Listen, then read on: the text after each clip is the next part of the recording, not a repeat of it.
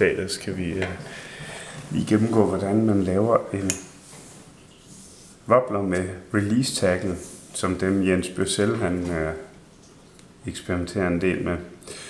Og det går ud på, at man har bundet sin line fast her, og så ud til sin krog, der hænger i en rappelaknude, det vil sige, at den hænger bare dingler løst. Og så den lille linestump, der sidder fra rappelaknuden, den går op til et krogøje, eller til woblerøjet, som man har klippet midt igennem. Og det der så sker, når laksen hugger, det er, at linen det udløses heroppe fra.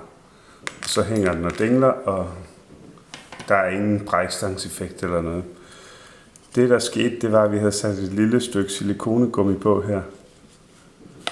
Og det har man sat ind over linen. Sådan der. Og så sætter man det fast sådan her. Så er den faktisk klar igen. Så det skal vi prøve at lave.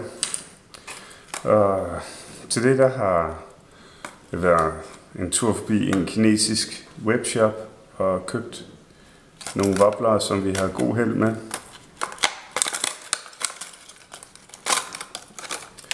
Det er jo Kina, det kommer fra, så man kan lige starte med at klippe alt, hvad der hedder springring og kroge af, og så smide dem ud. De er bløde som smør.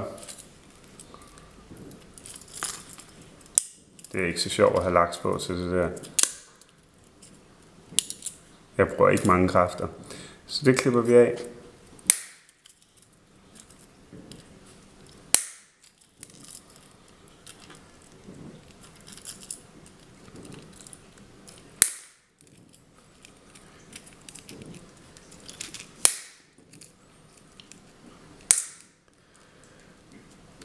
Og så ødelægger vi lige wobleren, så den ikke kan bruges til noget som helst andet end til release tackle. Så vi klipper det bagerste øje på wobleren halvt igennem her og her.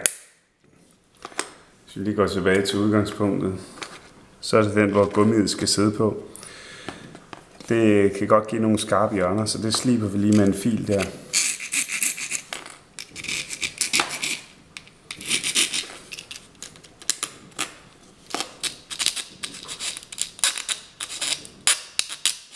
Det er jo ikke meningen, at vi skal skære linen over senere her, når vi fighter laks. Der må man lige mærke efter, om den tager ved det, gør den altså ikke, den her. Den er meget fin.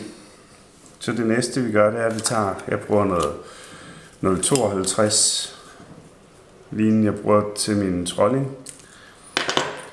Det er god, stærk line. Den binder jeg fast i det forreste topøje, eller øje her.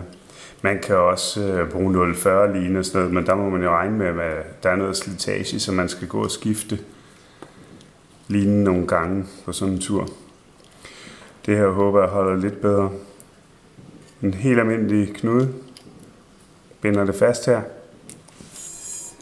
Lige er det fugtet. Og så skal den ellers strammes op.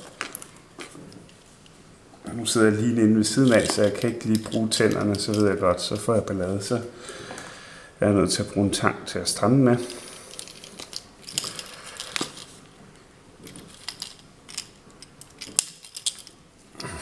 Og det skal jo strammes godt igennem, når det er så tyk linen her.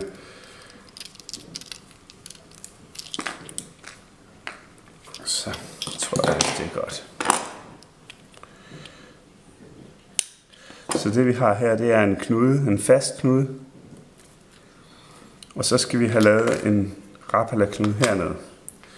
Så det der bruger man jo så selvfølgelig de bedste laksekrog, man kan få. Og der starter man, inden man lige putter den på, så laver man lige sådan en lykke.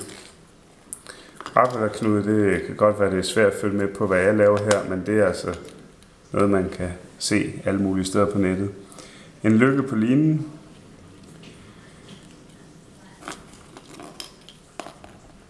Krogen på linen.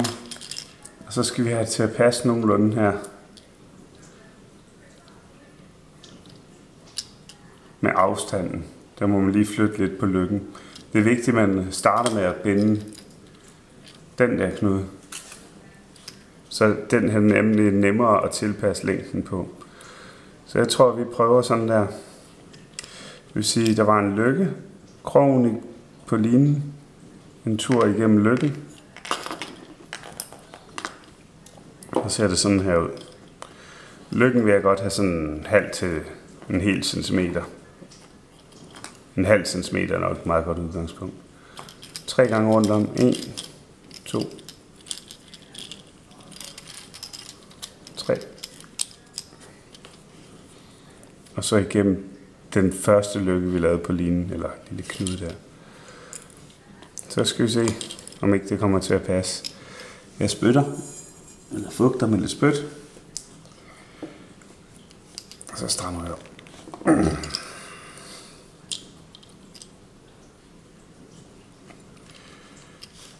Den blev en smule lang, den her. Ikke nogen katastrofe. Den lille tafs, jeg har her, den vil jeg godt have sådan 1,5 centimeter eller sådan noget lignende. Måske er det 2, det skal jeg ikke kunne sige. Og så skal vi til at have noget silikoneslange. Og jeg har skrevet ned her. Fjerner et lille lys.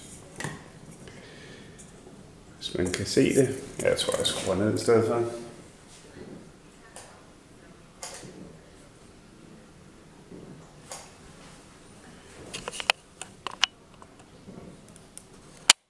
Det er det, der hedder ESP silikone tube 0,5 mm. Det koster små 40 kroner inde ved Sportdress hjemmeside. Den hedder fiskegrej.dk, og der har den et varenummer på 6112. Det er meget vigtigt, at man får fat i de rigtige silikoneslange.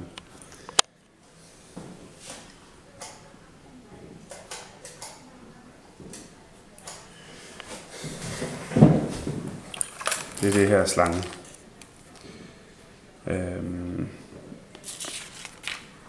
Til det, der klipper jeg så et stykke på, hvad er det, 5-6 mm. Det sætter jeg på linen på den lille tafs fra rapperlaknuden.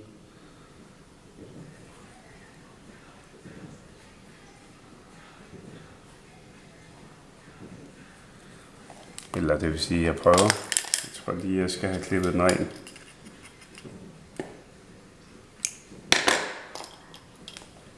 Sådan der. Det er det, når man prøver på det 0,52 mm line ind i 0,50 mm slange. Så er det sådan lige i tølet. Men det går. Så har jeg slangen her.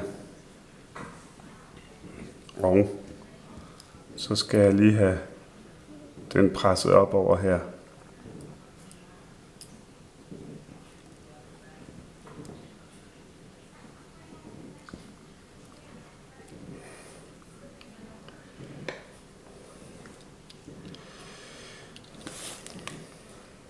Så det vi har her, det er for det første en wobbler, der kan få laksen til at hugge. Og så for det andet et setup, som lige så snart laksen den hugger på krogen, så bliver den udløst. Og så hænger den og dingler, så det kan simpelthen ikke være mere effektivt. Og så er det bare at sætte den op, hver man har haft et hug eller noget andet, eller fanget en laks. Der er som regel flere laks, der kommer op end dem, der bare hugger fejl. Så vi vil i hvert fald nok fordoble landingsraten, efter vi begyndte at bruge det der. Så det var det for nu.